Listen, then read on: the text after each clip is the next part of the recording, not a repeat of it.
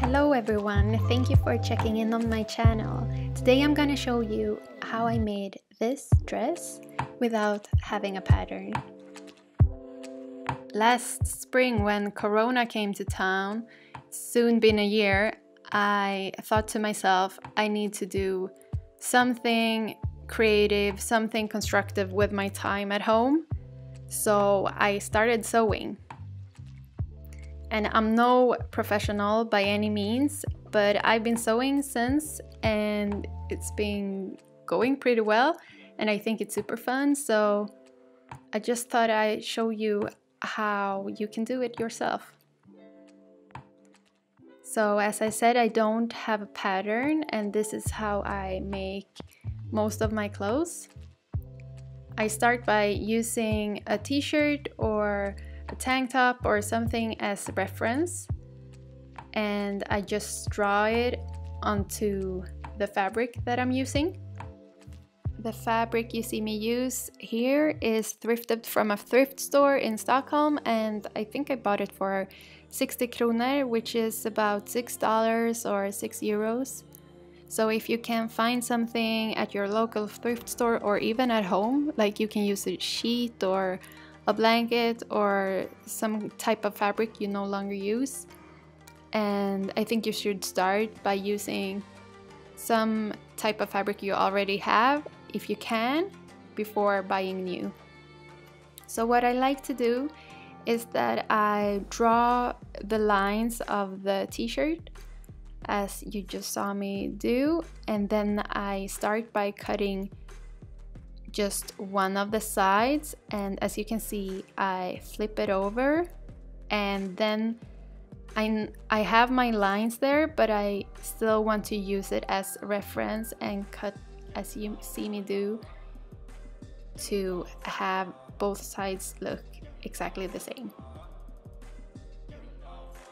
This dress is in the same style as the first dress that I made last year, and that one I actually made from a bed sheet, so you can definitely use a sheet if you have one. And it's super rewarding to work this way because since you don't have a pattern, you will see results immediately, and it's very like intuitive the way to work. And here you can see me make the sleeves, and I just try to have them to be wider, or yeah, I think you can say wider than the actual hole of your sleeve is, because I will gather the fabric so it will shrink up. So you want it to be wider so you have some space and also some sewing allowance. Making the skirt is also super easy. It's basically just a square of fabric. Just make sure that you do the top of the skirt wider, probably 20 to 30 centimeters wider than what the waist is on your top. And this is also because we're gonna have a gather stitch, and then it's gonna like shrink up a little to have that fluffy, ruffly vibe. So here I'm just cutting the sides to have two equal squares or rectangles to work with. This is probably something you should be doing before starting, but I was kind of eager to get started. So now I'm just ironing my fabric to have it lie flat when I start sewing. I think it's so nice to be sewing like this and listening to a podcast or Swedish radio in my case, and just catching up on the world news and all craziness and just being chill and sewing. So what I'm doing here is just a straight stitch, and I wanted to start with a top, and I think this is always the most helpful, to start by making a top, because that's the center of everything. So I just start by creating a tank top, and here I am cutting away some fabric to make space for my head.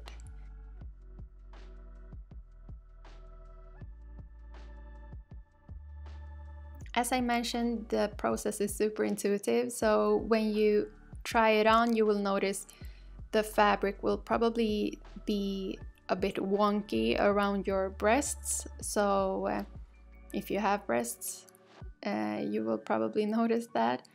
So what I'm doing now is I'm pinning down where I will be sewing darts. And if you would have a pattern, this will be drawn out on your pattern, but since we don't have one, this is the way we're gonna do it.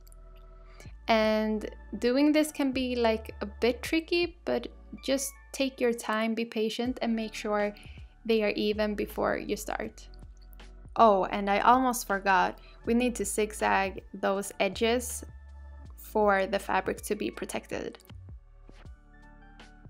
So this is me jumping ahead of myself, but since I recorded it this way, let's just stick to it. So to create the gathered skirt, you just need to do a straight stitch with longer stitches or stitch length, and then you just sew a straight stitch. And you can do it this way by doing 2 stitches or just 1.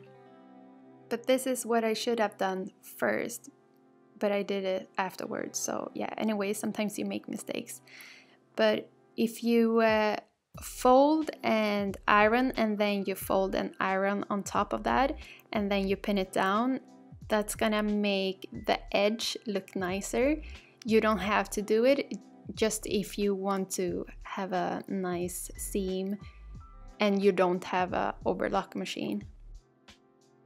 This is me just doing it over again, a straight stitch with a longer stitch length to later gather the fabric. Make sure you don't cut the threads too short, because that's gonna make it harder for you. So you just pull the threads that you just cut off, and this will make this gathered effect. It's super easy, but be gentle, so because you don't want the thread to break, so just be careful while doing this. And I'm gonna do this both on the sleeves and on the skirt. So pull the fabric gently to make it even and make it match the length of your top or the waist of your top, and then pin it down. So we will be sewing these 2 pieces together just with a straight stitch. For this part you can go back to a shorter stitch. So this is 2.5 on my machine. Then I did the same thing on the other side of the skirt. So I did the back, and now we're doing the front just the same way. So folding and ironing, so you have a flat and nice edge there, and then pin it down, and then do the straight stitch with a longer stitch length. So I did the other side off camera, and now I'm just stitching the back and the front together on the side of the skirt, so where your legs are. It's the next day and I'm continuing with my dress. So what you will see me do now is that I will do the same type of gather stitch on the sleeves, and I'm pulling the fabric to make it gather and collect like this. And this is basically the same process as with the skirt. You just attach the sleeves with a straight stitch. And then I like to do the bottom of the sleeves, if that makes sense, the last, so I know exactly where to do that. So this is what I'm doing here. To hem the sleeves, I'm just doing the same thing with the iron that you saw me do the day before. I fold and I press it down, and I fold once again, and then I close it with a straight stitch. and I'm doing it exactly the same way on the bottom of the skirt. Folding, pressing down, folding, sewing a straight stitch, and this will create a nice hem. So it's the next day again, and I decided that I wanted to open up the dress in the back and make a button closure there to make it easier for me to get in the dress without destroying my makeup or my hair. Not that I do something special with my hair, but just to make it easier. So I'm just pinning down where the center is, and then I'm just cutting. So this was a little bit nerve-wracking, but it turned out pretty well. And I'm just cutting away some fabric to make like a keyhole shape in the back of the dress, so you will see it here. This was actually the trickiest part. I used this cotton band to make a nice edge there, and this was kind of tricky, so if you have any advice on how to do that in a better way, please share it. But I managed to sew it down, and now I'm just adding the button.